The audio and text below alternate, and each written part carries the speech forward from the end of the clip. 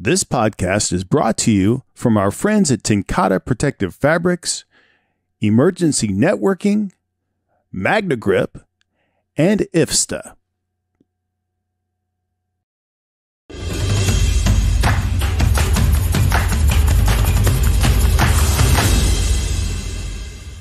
Okay, guys, hey.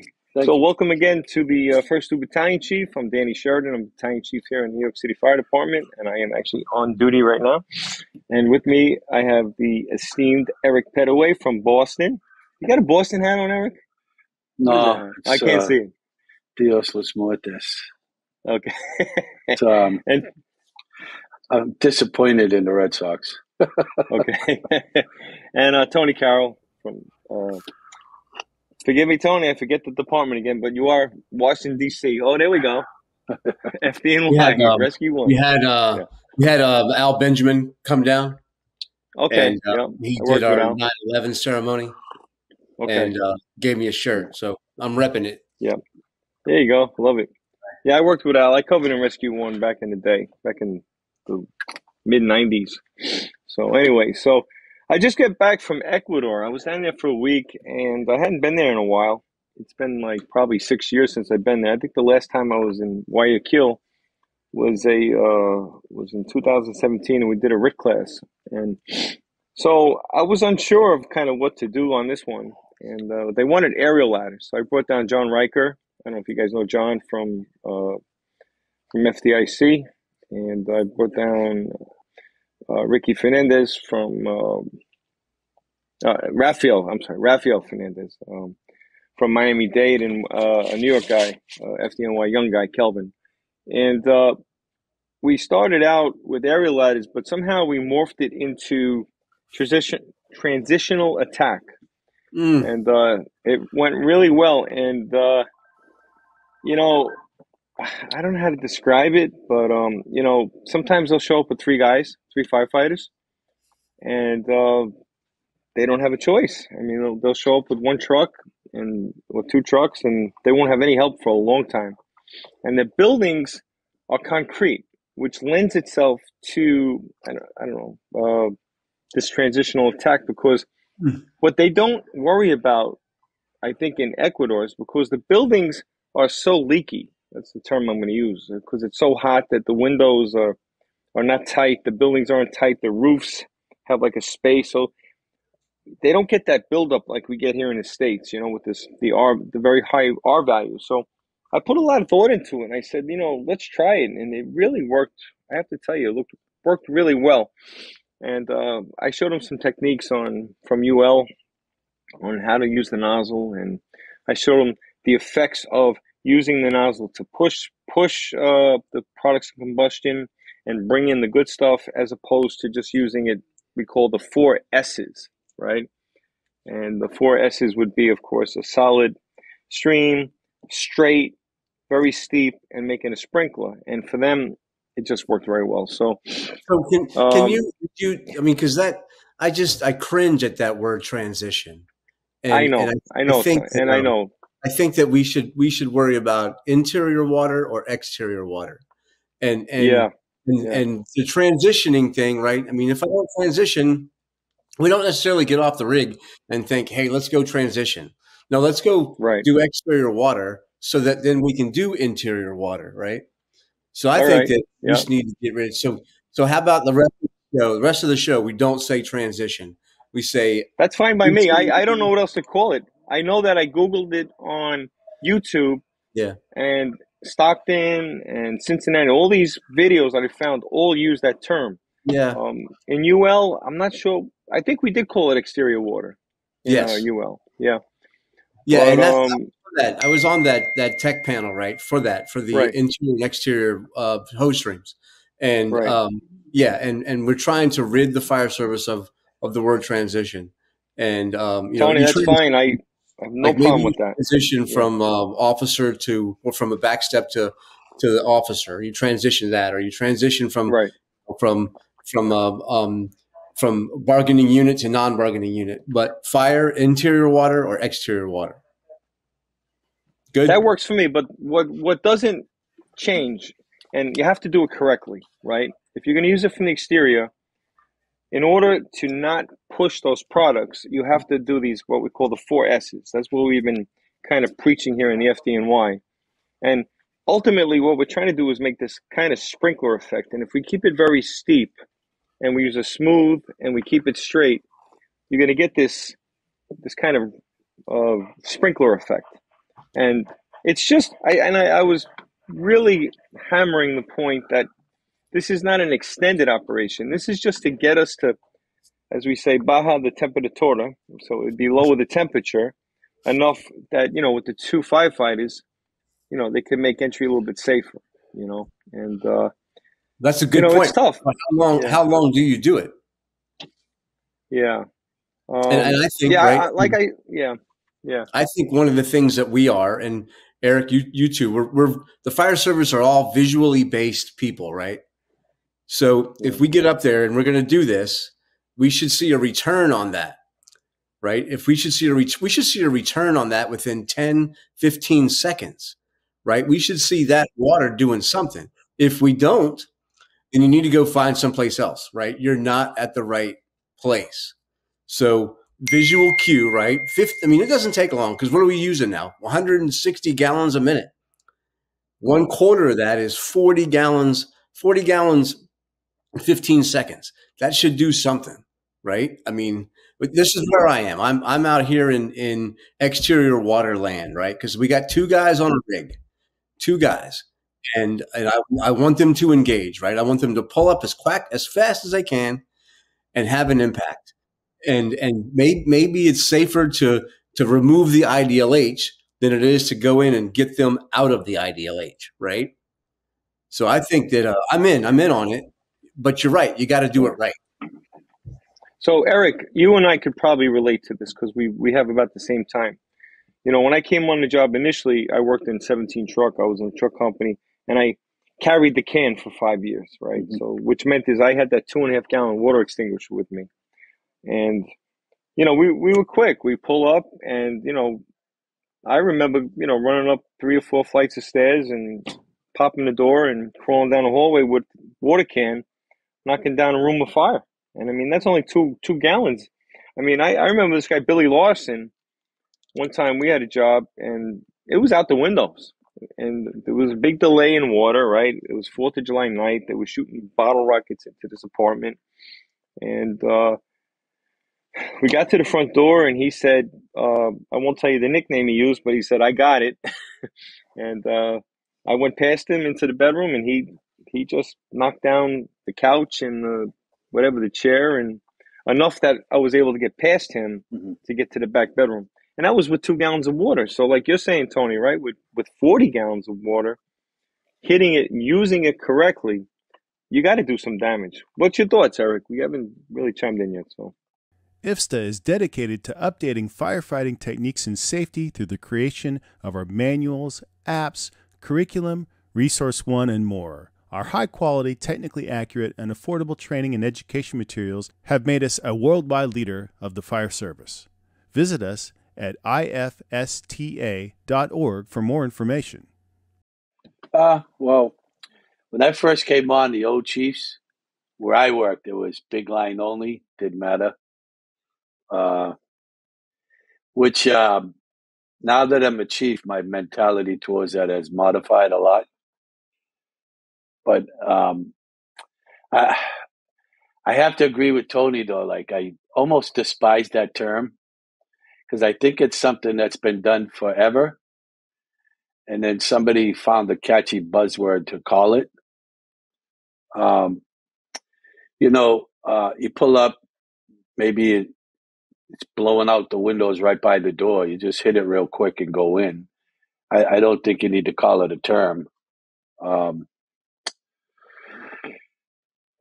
And then I've had numerous arguments over it. It's just something about when people create this new term for something that's always been done, maybe differently, like manpower dependent.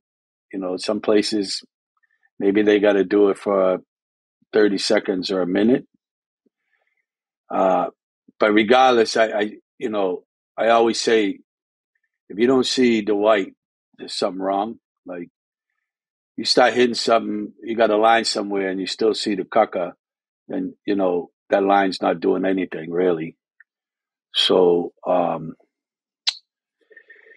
I personally believe in fast water no matter what. And we're pretty good at dumping in. You know, we'll do hydrant to fire. That's generally our standard operating procedure. And at 750 a gallon tank, I mean, you might be able to put out a couple rooms. I don't know if you remember, we used to have these Fords, little 4D ones. I think DC had some too, or maybe they look like oil trucks. We called them the oil trucks. Yeah, I remember those trucks. I sent some to Ecuador that look like that. Yeah. So 500-gallon tank. Mm-hmm. And I seen some of the mold timers put a couple rooms out. Mm-hmm. And I, you know, I think balls in water put out fires, and I will die, you know, fall on the sword for that. And I think, you know, manpower, what type of structure it is. Like, see here, you know, we get rear porches a lot. Yeah. So when you pull up, it looks like it's going to hell. But you'd be surprised with one straight tip hand line would put that fire out in 30 seconds to a minute. But that's if it didn't get inside. Right? That's an exterior, right? Yeah. And so what we'll do is the first engine will go, their job is supposed to get to the rear porches so we don't have the extension. Yeah. But at that, the next two engines are going interior. So the way we do it on the rear porches is that first engine, that's it for them. That's kind of like their job is to stop extension to the exposures. So They usually get none of the fun. But that's based on two more engines coming right behind them. And I could start placing throughout the building and then go from there. Numerous fires I've seen where guys hit it with the deck gun for a quick 30 seconds. Mm-hmm. And then while the guys are stretching the line or something. Mm-hmm. I think what happens, and I wonder if any of you guys remember this, but I want to say maybe a decade or more ago, there was all this talk of penicillin. Mm-hmm. Yeah. Yep. And I was like, what the hell is penicillin? Yeah. But it was being taught as the latest and the greatest. Yeah. No. But it's like, just put a lot of water on it, and then, you know, everything gets better. You know, I don't. Right. So the term I don't like, but I do believe it's something every department has always done. I think I told you that time I rode with the closed engine in Spanish Harlem. Yeah. Brownstone, first floor kind of going. You know, they hit it from the steps and then went in. Whereas now they would say, oh, they used a transitional attack. But I'm saying, no, they used what worked for them. Yeah. In that style of construction. Right. I don't know if that makes any sense, but. Yeah.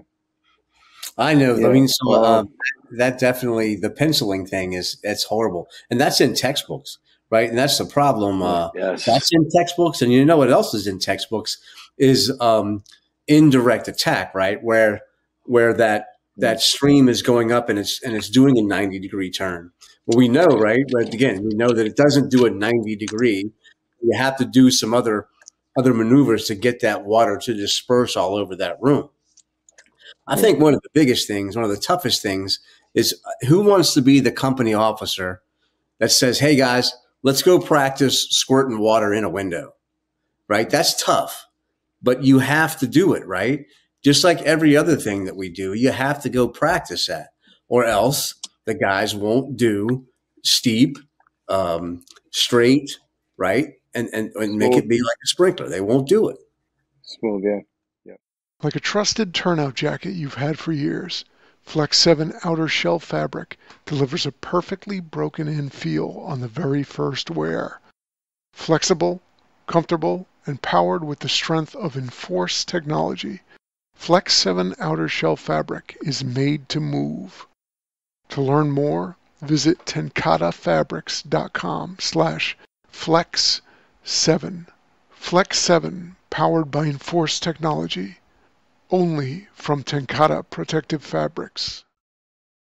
So, you know, you mentioned, Eric, you make the penciling thing, and I think I know where two of this came from. And it's funny you should bring that up, because I was teaching this new concept to these guys, because I really felt they were ready for it and they really embraced it, you know. And anyway, they brought that up and they said, no, you know, you have to do this pencil thing. And, you know, the only place pencils should be is right here on the tip of a, I agree. right here. So, sadly, right, and this is how I think. This is how my mind works, right? So I always tell guys, and when I say guys, I mean firefighters. I mean both genders. But what I think needs to happen is that you have to practice the way you play, right? And what I mean is, I taught flashover for a lot of years, you know, up in Rockland County, and you know, we did that penciling thing because we're lazy, because we don't want to reset the fire every time. So we want to just keep it down so then it regrows again, and then, you know, you don't have to, you know, reset the fire every time. And, you know, so, you know, I've either done it with the can or I've done it with the line where you just and sadly, I was doing some research for something, and I actually Googled that. I looked at an NFPA NIOSH report, and there was a fire somewhere in the Midwest. And they used that term in the fire where this group went in, they got caught in a flashover, and he penciled the line and succumbed, you know. And I tell you, I got caught in a few flashovers, but the one I remember the most was, and you know, we didn't vent properly or whatever it was, and we're in about 2 rooms deep, and you know, we're hitting it, but it wasn't vented, so the fire's coming back over our head. Next thing you know, the fire's out. It's out the front door, and the room flashes like an explosion. So I grabbed the nozzle firefighter, and I said, open that line, keep it over our head, and just like an umbrella, you know. And we huddled under it, and I got on the radio. I said, you know, politely, I said, take the windows. And, you know, once they took the windows, everything was better, you know. But what saved our lives, and I wish I was home, I would show you the helmet. I mean, my helmet was incinerated, and we were in a legitimate flashover. And what saved us is that we kept that line open fully over our heads, and until we were able to rectify the ventilation problem. So, you know, but here's my thinking, right? So if someone says, hey, the room's going to flash, and then you're used to doing this flashover training, and it's like, oh, it's a flashover, so let's pencil it, you know. That's not going to work. It's not going to work, because let me tell you something. Every fire you have a flashover, whether we're there or not.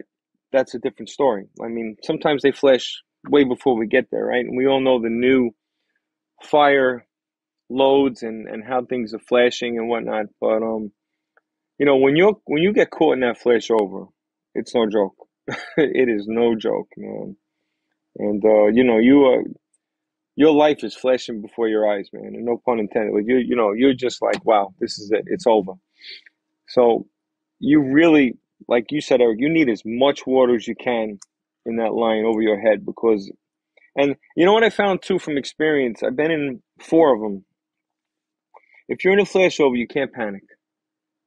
You can't panic. If you panic, you're dead. You just have to, you know, like you have to have that training. Like, okay, just keep that line over our heads, and then I always tell guys, that's it. That's your safety net right there. Boom, open it. So, but I think what we're doing with this exterior water is we're trying to cool it down, so, you know, gives us an opportunity so it doesn't flash, and we get in there, and then we get a better shot at it, right? What do you think about that, Tony? Yeah. No, I think that, right. I don't want to say reset, but it definitely throws some water. And from my standpoint, right, it may bring it down to a point where it's safer for 2 guys now to make that entrance and go down there and get extinguishment. That's all, right? Also, we know that it does good for the temperatures in the whole place, right? It helps with temperatures in the whole small house or building that we're going to. Mm-hmm. So I think that while it's not you know, making a push down a hallway, it may help it make it easier for us to make that push down the hallway. So, I mean, it's got its benefits, and we know from research, but we also know from our actual fireground experience that it does good stuff. Breathing in diesel exhaust fumes is like walking into a fire without a mask. Over time, those toxins lead to cancer. Protect yourself with MagneGrip, the easiest, most reliable exhaust removal system that features a true 100% seal to eliminate diesel exhaust fumes. To get free grant assistance, visit MagneGrip.com. Yeah. You know, water definitely changes. You know what Ralph did? Ralph Fernandez, he's from Miami. He's a lieutenant, you know, and fluent Spanish speaker. And, you know, I gave him the portable ladders. I said, well, you know, I'll take the inside guys. You know, we had John Riker doing the aerial and the tower ladder, and then Ralph was doing the ground ladders, you know. So I stepped outside, and I saw him taking a hook, and they inverted it, and they're pulling the line up. And what he did was, and I was just blown away. Now, again, we're talking about understaffed firefighting. We're talking about firefighting with like 2 or 3 firefighters, right? So he throws the portable ladder up. Firefighter climbs up. He takes his hook. He brings the nozzle up. He takes the handle part, which I told guys never to use, but that little pistol grip on the nozzle. He hooks it on the top rung. It's a perfect angle, and they opened it. It takes off all that back pressure, and instead of hitting it from the ground to the second floor, now you're hitting it from under the window, from the safety of the ladder. And I was like, wow, that was ingenious, you know. And so we incorporated that into the drill, and I have to tell you, you know, I'm gonna start using my mutual aid social media again. I'm going to post some of these videos. It was just amazing that how well all this really worked, you know, with just minimum, you know, manpower. Like their companies down there, they have 2 paid guys. They have a driver and a firefighter, and that's it. That's all they're getting. And man, oh man, it worked like clockwork, you know. So anyway. I'm a little jet lagged. I'm a little out of breath. There's a lot that they're trying to.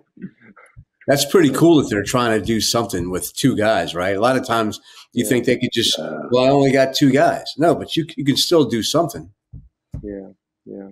Well, I live in a small town upstate New York, and you know, when I see I've been up there 33 years, let's say, and anytime I've ever seen a fire truck come into my development, it's usually just, you can count on one hand how many firefighters show up, you know. And we actually had a house fire within the last 5 or 6 years in my development, and you know, minimum manpower until you know until like 20 minutes later when all the troops show up, you know. So yeah, anyway.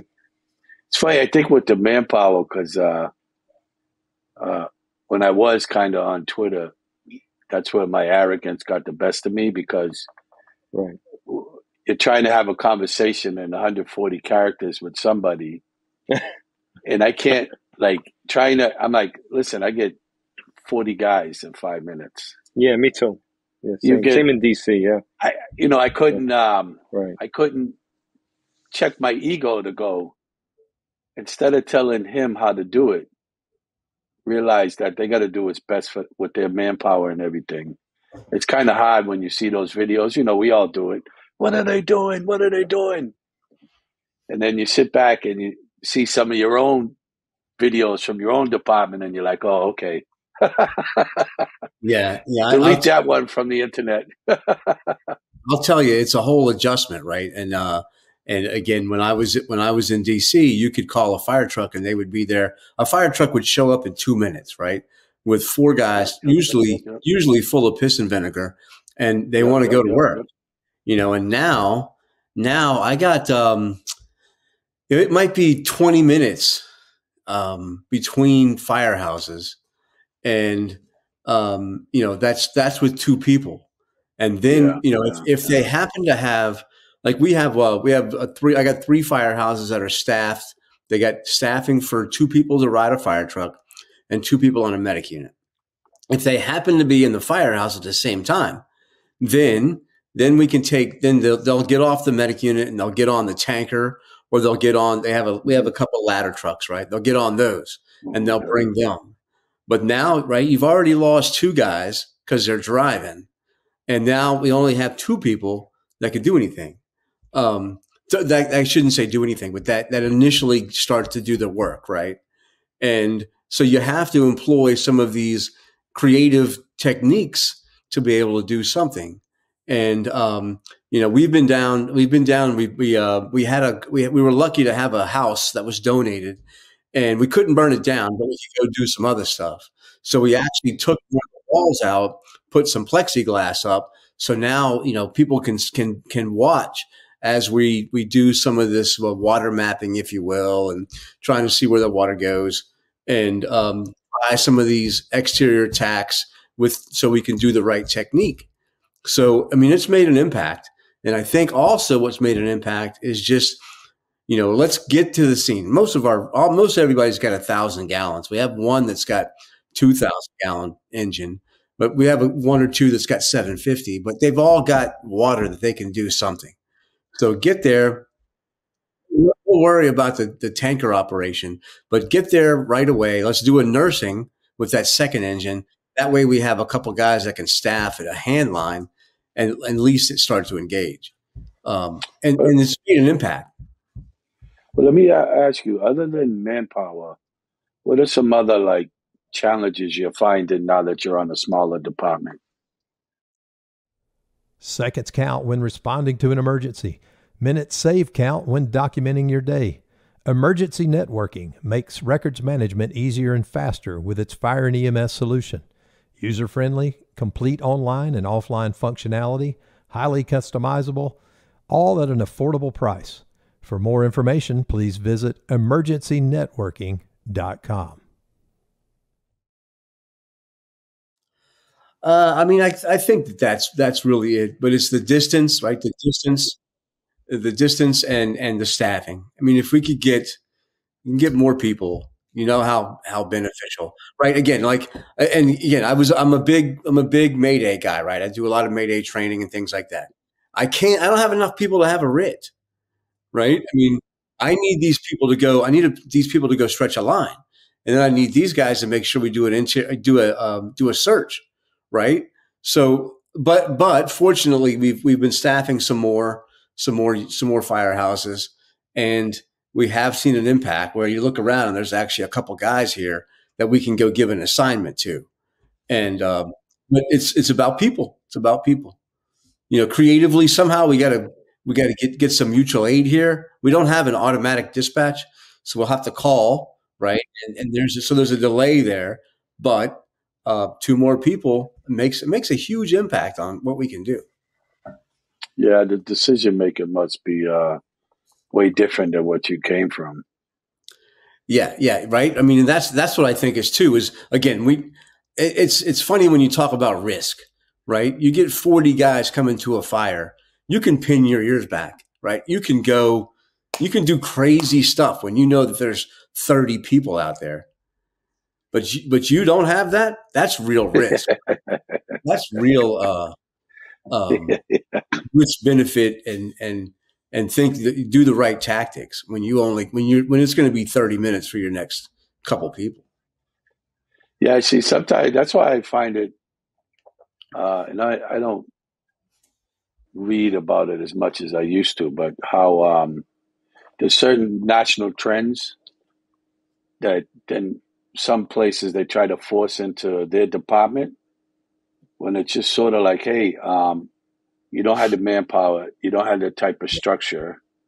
I was way up almost on the Canadian border in New York, and I had no idea there's some kind of, like, I was wondering why guys had bailout bags, and it was all like ranches, a reservation, and a casino. I was kind of like, and I don't know if that's true. Dan would have to clarify that, but someone said it was like a law in New York State. You got to have a bailout system. I don't know that. We have them in FDNY. Yeah. Yeah. I know I did some work with the IAFF with their fireground survival program. And yes, in New York State, it was like a law that the department had to provide them. And it was something to do also with if there was a population over 1 million, they had something that they had to do. But yeah, it was a New York State mandate, which is good, right? Good, but it's also like, well, maybe we should spend some money on something else. Put all that money that we're going to spend on that escape equipment, and give me one more guy, right? I tell you, when I moved out of the city, there's like where I live, there's a town, then the city, and this is a rich town. And every time I see the ladder truck, I just chuckle because it's just one guy driving. Yeah. And I've talked to the chief there, and he's like, well,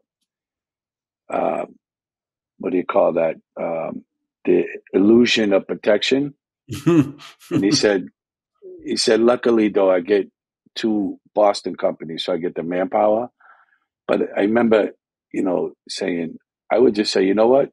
Put that guy on the engine. So now the engine's fully staffed would be better in the long run than having one guy driving $1 million truck by himself. So, and I think that's when you got to like check your ego or your arrogance. Like, and I was getting into too many arguments on social media over that. So I'm trying to be nice now. Hey, let me ask you guys now what your thoughts on this is. I think, see, in New York, here it is. Like sometimes we have one size fits all, right? So I'm in the Bronx, and in my response area, I have one way is all private dwellings, right? Small, 2.5 stories. If I go the other way, I have 6-story H types. So if the officer gives a 1075, that means it's a request for 4 engines, 2 trucks, a RIT, rescue squad, and a little battalion chief and a deputy. So I get the same amount of manpower for a little tiny house as I do as a large H type. And I could tell you, I just feel sometimes that almost everyone thinks it's such a great thing that you have all these firefighters showing up. I could tell you sometimes it is almost a curse to have 70 guys show up for a little tiny 1-bedroom fire in a 2.5-story private dwelling. Because you know how firefighters are, right? Everyone has to get in, and everyone has to look in the room, and everyone's got, and it's just like trying to, then you got to keep these guys out, and I think it becomes a little bit of a safety issue because, now you have to manage stairs. Now you have maybe lightweight construction. You have maybe trusses burnt out. You have more weight. You have water, hoses, firefighters in gear. Like each firefighter weighs probably 300 pounds. Multiply that by 10. It can become a problem. It really can. And, that's how I feel about it. But on the flip side, I get a fire in a 6-story H type, and I got the fire on the top floor, and we have to stretch 20 lengths of hose. And I have maybe 200 occupants in the building. So, I think I wish sometimes, and I know it's not possible, but I wish it could be almost like we could have different codes for different buildings. I wish that the code for a private dwelling would be ramped down a little bit as opposed to maybe ramp up the H type or the taxpayer or the, whatever, just kind of maybe craft it a little better, right? I mean, how do you guys work in DC and in Boston? I mean, I know how you guys work in Boston because I know you get a full. So you guys are different. You get a strike the box and you get a smoke showing or something, and then you get that whole RIT and that whole thing, which I like. I'm not sure how DC works though. Go ahead. Okay, let me tread carefully here. So sometimes I do get like when it's a smaller house and half the members there are giving you the puppy dog eyes because they all want to go in the building. But it's like, how many guys can I put in there? Guys, you win some, you lose some. And this isn't one you win. And then, a larger building, a multiple, okay. And then when I first got out of headquarters, I was in the country, and I would get the same assignment like I was downtown to go to capes and ranches. And I said, how come we can't have a modified, like instead of sending me, and personally myself, how do I do this? We used to get 3-2, a rescue, and the chief. And then we had a working fire where we got an engine, a truck, a tower, a deputy, a safety chief. Then a second. I would try to sort of like the all hands in between. But now I get more than I used to get for a working fire. And it's like, I just have no room for you guys. Like, how many people you got to stick in a building? And you know, even the young guy, a lot of the young guys are in great shape. Nobody wants to come out and do rehab. You got to almost like grab the officer, like you're coming out to get rehabbed. Everybody wants to stay in there. But if you're not paying attention, you get the guys who drift. Oh, Chief, I'm just going to look at the D side. And then next you know, you see them in the window on the third floor, like trying to work. So, I do wish we kind of, because we do have like different responses for high-rise, subways, etc. But it seems like in every type of residential, we get the same thing all the time. But that's above my pay grade. So, Rick, I learned this trick from a deputy chief. I kind of learned how to kind of massage that. But one thing I can't control is that if my first due engine or truck or whoever it is gets on scene first, and they transmit the 1075 all hands extra engine truck, I have no control over that. But if they wait, if the dispatchers only give us 3 and 2, and I get there, then I have all the control. I could decide whether to ramp it up or ramp it down. yeah. Because, you know, and think about it this way, honestly, and I've had this situation happen in the past too. Let's just say I get down here in Soundview, I get a 1075, I got a typical two-story private dwelling, bedroom fire on the second floor, and someone gives a 1075, extra engine and truck. So now I have, it's a remote part of the Bronx. I have 5 engines, I got 3 trucks plus a RIT, that's 4, rescue squad, chief, deputy. So I have all these resources now, and we have all these holes because it's so hard to get to this place. So now I have all these vacant firehouses. Now a really good job breaks out in that 3-mile area, whatever it is, square mile. And I've had that. I had a fire one time. I was kind of a new chief, actually. And, you know, the guy's like, hey, why don't you, how come you didn't give the all hands? And what happened was it was just a bedroom fire. It was a 3-story, whatever. It wasn't a big building, And ironically, in the midst of that whole thing, another fire broke out just like 10 blocks away when all those units would have been there, but they were available to get to the real fire, So I think that's something that chiefs and officers have to consider is that, like it should be like, what are my needs? Like almost like a CANS report, like what do I really need, And, I'm not saying to be like a cowboy and say, well, we're only going to do 2 and 2, like, in the old days. But, just to really think about like, what do I need here? I need, one line. I need a backup line. I need a truck on the fire floor. I need a truck on the floor above. I don't need much more after that, So really think about what you need. Like, what do you think about that, Tony? Yeah, I think, again, I've been retired for a couple of years from DC, but right before I left, we had an SOG change, a guideline change, where we would send 5 engines, 2 ladder trucks, a heavy rescue, 2 battalion chiefs, a medic unit, and ambulance. So that was like 41 people. And again, it's 69 square miles. You got 33 firehouses. So, they're all on top of each other. They're going to be there pretty quick. Because of that, right, we had some guideline changes after from fire truck accidents where before, like I could tell you exactly where all 5 engines were going, both trucks and the rescue squad, where they were all going to go.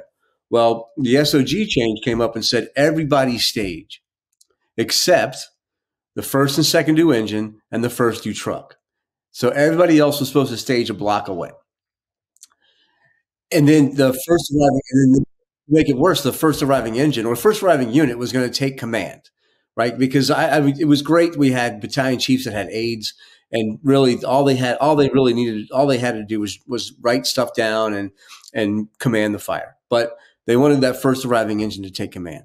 So now we threw that in there, which became difficult for them to kind of understand exactly what was going on. But the beauty of it is, most of our fires are one-line fires, right? Most of them are one-line fire. And when all those 5 engines, when the SOGs said everybody come in, you were fighting guys, right? You were having to beat them off, and you had to worry about that. Well, now you don't have to worry, but you had to worry about where are you going to place units and that kind of thing. So, I think guys started to see that, especially some of the quality officers are like, yeah, it's a one-line fire. I can handle this, right? All I need is I probably need the rescue squad because our trucks really weren't given that search assignment. So they would come in and do ground ladders and forcible entry and support stuff, but they really didn't have the search requirement. But as this was going on and you had some good guys, they would know that that's what needs to get done with the rescue squad staging. So it was good, especially when you had 40 guys going to a 2-story detached or even a 2-story row house. I mean, there's 2-story row house. Obviously, you got some exposure, so you got some places to send guys. But you needed those 40 guys on the high rise or a bigger apartment building. But it worked to our advantage. But you also you had to kind of go practice with the guys so they knew what they could do now, what the expectations were, how to do command, because they were cutting us out of the loop. I really liked the fact that we could command for the buggy, but then they kind of like, oh, the NFPA says first arriving unit. Okay, whatever. I know this is Tony's wheelhouse with the RIT, but one thing that I do with my companies is I have let's say you have a fire, right, in a 3-story or 2-story, something kind of smallish, I don't mind. I tell the officer, you're my RIT, and it's obviously what Boston does. I like Boston, the way they do their whole thing with the chief and the engine, the truck. In my mind, I already have a RIT team if I need it. But when I have my fast truck or my RIT truck, I tell the officer, you stay here at the command post. But if you want your guys to kind of dress up the building a little bit, like throw a portable up, maybe take some window bars down, but don't get too immersed in the operation. Like don't go, like you give them an inch, they'll take a mile, right? So you have to really kind of, like, you want them to do something, but you don't want them to disappear. And now you have a Mayday, and now you don't have your RIT team. And I think there has to be that kind of balance. So like I said, I know guys, no one wants that job. Let's face it. Like, no one likes to be the guy standing there.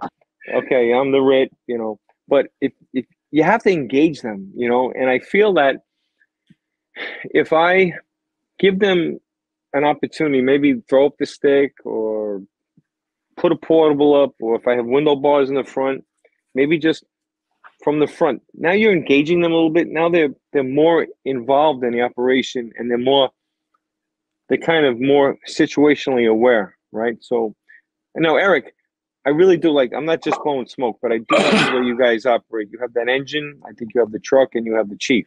Yeah. That's your RIT team. And I don't have that on paper, but I do that kind of up here, I have to not to that originally was my idea. When I was on the safety committee, spent a year researching RIT, and I said I would look at other places. Like, how some places send an additional battalion district chief that could didn't have an assignment, but the initial chief could say, hey, could you do this? Could you do that? So then it's like, if you're going to take RIT serious, then you should take it serious. And something that I do, I can't speak for all the chiefs, but if a company is the RIT, they're the RIT. And only on a rare occasion would I say, grab a line instead. That would have to be like multiple buildings, and I'm running out of people. Because it's like, yeah, maybe this fire, you only throw a couple ground ladders. You look at the building from the outside. But, you know, from experience in Maydays, you need people ready to go. And the members have to realize that even though they think they're not doing nothing, being in the bullpen is very important, that you're ready to go. And I think as time's going on, it's getting a little better.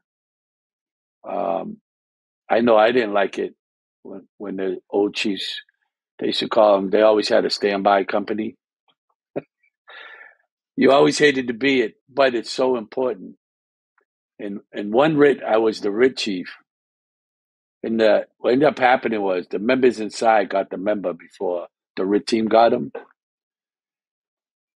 And we had just finished probably a year drilling on it, you know, every company, group and all that. And the guys who taught it were really good. They still go on around the country teaching it. But when it's okay, guys, it's, you know, it's time to earn your check. And they were ready. And it was almost like how you drilled at the academy. And by the time they got in there, members inside had grabbed the two members. But I remember telling some of the younger kids, I go, see, that's why we do that. You know, like, I don't know how like, I don't know exactly how you guys do extra chiefs in your department. Like, sometimes when people say, oh, you're the senior chief and they got you as writ. And I'm like, yeah, well, it's still an important job. And in fact, let the young guys get dirty. You know what I mean? But yeah, that was one thing. We had two chiefs on the box, right? But that second chief was typically going inside. He was going to go in, and they would, you know, give him a group, a division, whatever inside, maybe exposures or something like that. But yeah, it would be very rare. But I mean, again, knock on wood, right? We didn't have a lot of writ in activations, so we didn't have an issue with that. But I could definitely see we get a brand new promoted sergeant, and he's going to be in charge of the writ. I don't know about that, right? We probably want a senior guy there, so that might be one way to make sure it's a senior guy, is having that chief there. But we also could add, you know, get a working fire. You could add another chief, you know. We had the two chiefs on the initial and not a chief on the working fire. The working fire would get you an engine and a truck, but not an additional chief. Yeah. You know, I can remember when I came on the job, you know, we didn't get writ until probably I was a lieutenant already. So it had to be, I want to say 95 or 96. I'm not sure. Because I remember the first time I responded as the writ, and the deputy looked at me. He says, he didn't even know what it was. He was like, I'm your fast truck. He's like, I don't know what that is. But it didn't sound good anyway. But, you know, I remember we had a few fires where we had firefighters go down. I remember one job in particular, we had a guy went off the roof and into a shaft. And it was a good fire, man. It was full fire. It was rocking. I mean, it was an old tenement, railroad flats, you know. And I remember guys just dropping everything and just going. It's like, you know, like now that, you know, we have a Mayday, and now we still have the whole top floor going, and guys are like going after the guy in the shaft, you know, and that happened actually a few times, you know, and there was just no, you know, the rescue, I guess, was supposed to be the writ, so to speak. You know, they were there to rescue if firefighters got in trouble. But what I've done in my mind with this whole writ thing, and I know, Tony, I'm not trying to steal your thunder. I know you do this Mayday stuff, but speaking from a battalion chief's perspective, you know, what I do in my mind is I have a rescue in the squad, you know, and I generally will use one of whoever gets there first, I'll give them an assignment, and I'll try to keep the other guy in my pocket. I have my fast truck, And I try to think about an engine company, in case I need water or medical, CFRD or medic stuff. And also, what guys in my job don't realize, and it's not really well known, but we have in the New York City Fire Department EMS, we have just 10-12 that, right? Gas leak. Okay, we'll check now. So what we do is we have this medics. They're called HazTac. They have the ability to wear bunker gear and air packs, and they could work in an IDLH. And not many chiefs call for them, but that's something I have in my toolbox. Because if I have a guy go down, I want those guys, if they want to, let's say he's smoked out or whatever, they want to be able to put in a line.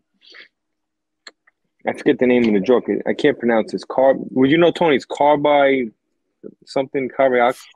Oh, the smoke inhalation stuff? Yeah, it's the drug that counteracts the smoke inhalation. Yeah. So that's another part of my tool bag, that I have.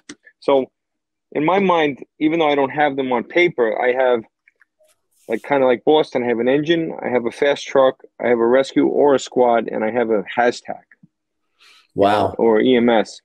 And then, and I want to, if I do get an EMS lieutenant or captain that does come to the command post, I will ask them, you have a unit that has that drug, so, and even for the civilians, actually, if we get some civilians smoked out. So that's some crazy resources, man. You got an engine, a truck, you got a rescue. So you get a rescue and a squad on a 1075. Wow. 1075, wow. Yep. And you got 1 in 5 on an engine, not on every engine though, right? No, on the engine, depends on just a handful of engines. We have an officer, a chauffeur, and then 4 in the back step or 3. Wow. The truck companies have a chauffeur, an officer, and 4 in the back step.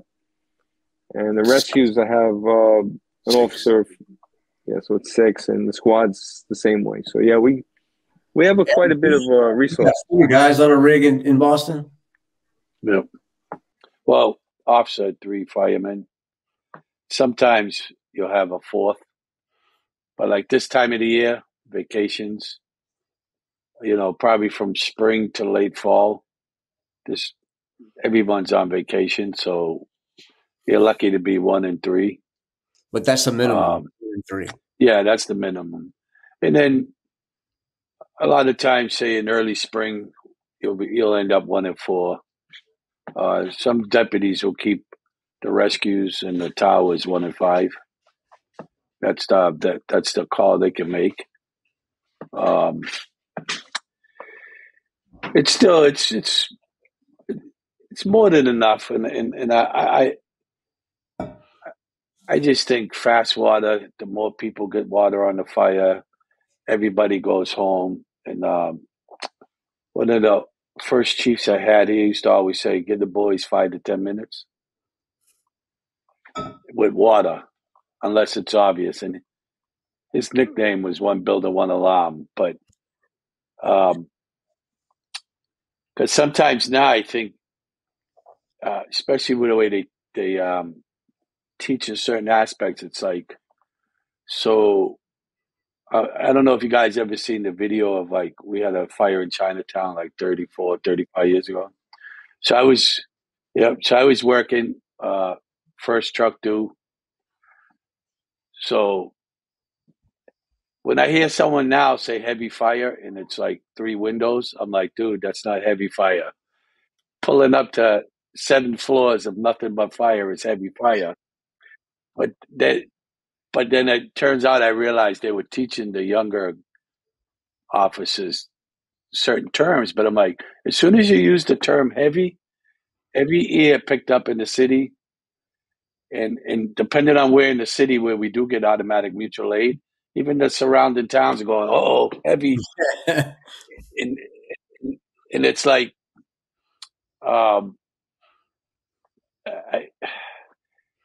chew gum or something, so you can't. You know what I mean? Like, so you'll calm down before you hit that mic. You know.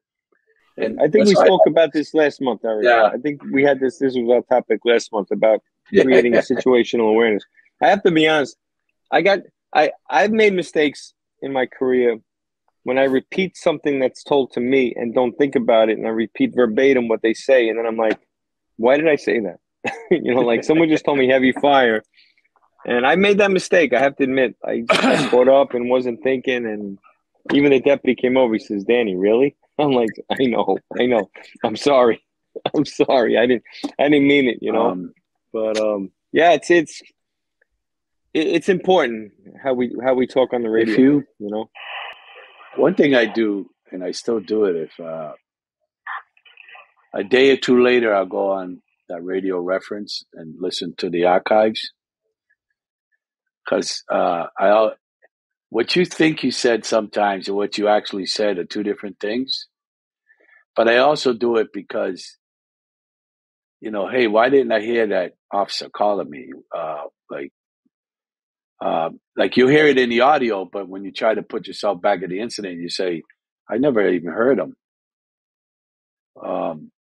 And at times we have tried a second radio for chief officers. It works good when you're outside, but if you're the chief that goes inside, having two radios is just not doable. So, yeah, I'm just, it's funny, but getting back to Rick, because I get distracted, is, you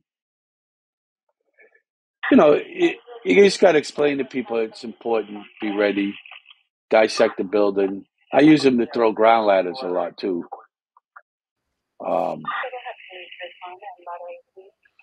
But I think, don't you think that, like you said, you had Danny, you talked earlier, or maybe it was Eric, I don't know, that you activated the Rick, but the people that were inside had already got the members out. That was me. And that's kind of making sure you got some reinforcements on the fire floor, right?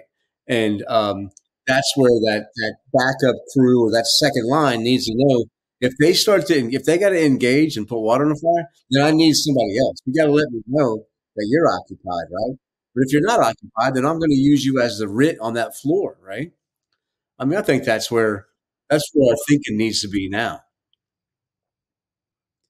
The guys outside are great. But yeah, no, I know. I think, you know, and we'll finish up with this because I don't want, like I said, I don't want to steal Tony's thunder. I know that's his stuff, is the Mayday, but just I'm telling you from my own experience, the last Mayday that I had, I didn't even catch it because, again, talking about Eric, radio discipline, I had a firefighter who's now a lieutenant, which I can't wrap my head around, but anyway, give me some kind of crazy report, and I kind of got distracted because of his, whatever he was telling me, and the deputy came over, he says, Danny, he says, we have a Mayday, and it was legit Mayday because it was a wood frame, I couldn't see the front of the building, and you could hear, you know, and the vibra alert going off, Mayday, Mayday, and then I heard it again, and then it was like clockwork though. I said, okay, Joe, you handle a Mayday, I'll keep running the fire, and that was it. And then, like you said, Tony, Eric, that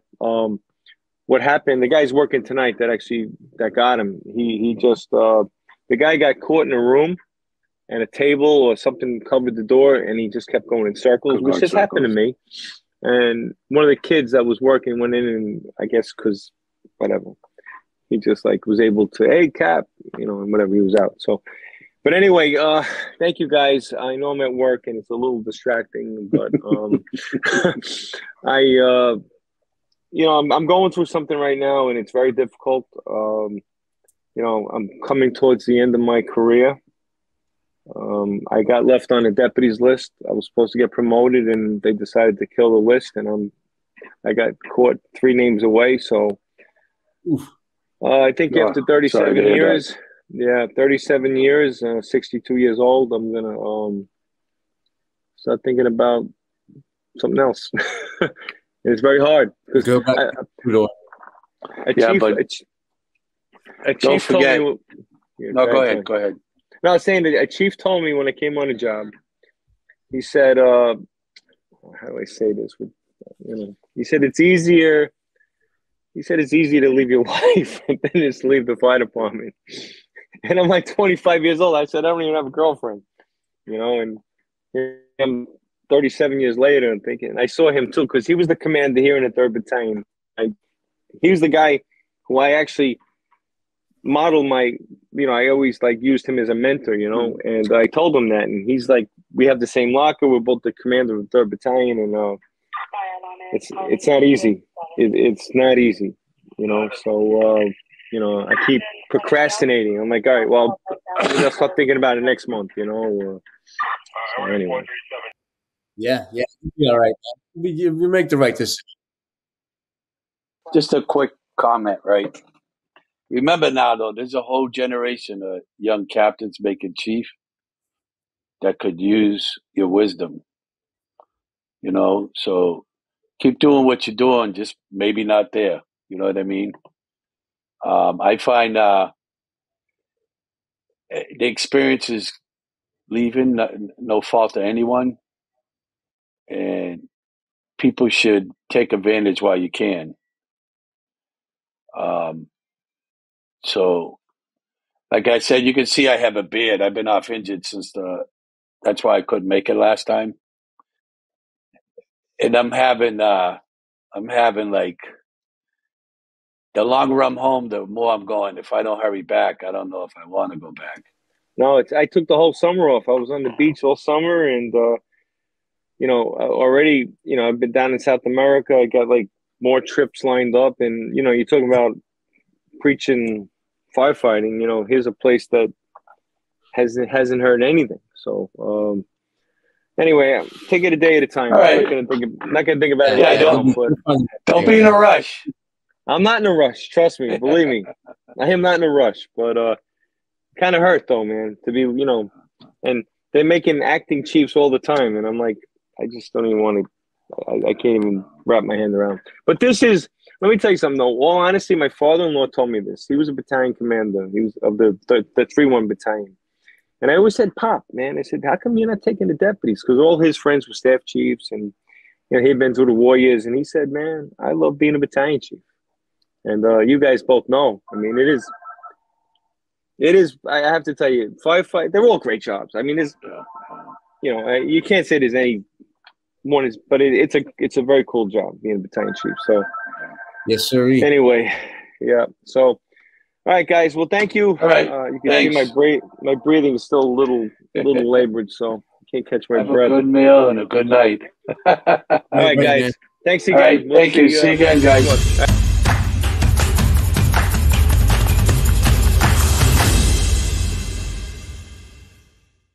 IFSTA is dedicated to updating firefighting techniques and safety through the creation of our manuals, apps, curriculum, Resource One, and more. Our high-quality, technically accurate, and affordable training and education materials have made us a worldwide leader of the fire service. Visit us at IFSTA.org for more information. Like a trusted turnout jacket you've had for years, Flex 7 outer shell fabric delivers a perfectly broken-in feel on the very first wear. Flexible, comfortable, and powered with the strength of enforced technology, Flex 7 outer shell fabric is made to move. To learn more, visit tencatafabrics.com/flex7. Flex 7, powered by enforced technology. Only from TenCate Protective Fabrics. Breathing in diesel exhaust fumes is like walking into a fire without a mask. Over time, those toxins lead to cancer. Protect yourself with MagneGrip, the easiest, most reliable exhaust removal system that features a true 100% seal to eliminate diesel exhaust fumes. To get free grant assistance, visit MagneGrip.com. Seconds count when responding to an emergency. Minutes save count when documenting your day. Emergency Networking makes records management easier and faster with its Fire and EMS solution. User-friendly, complete online and offline functionality, highly customizable, all at an affordable price.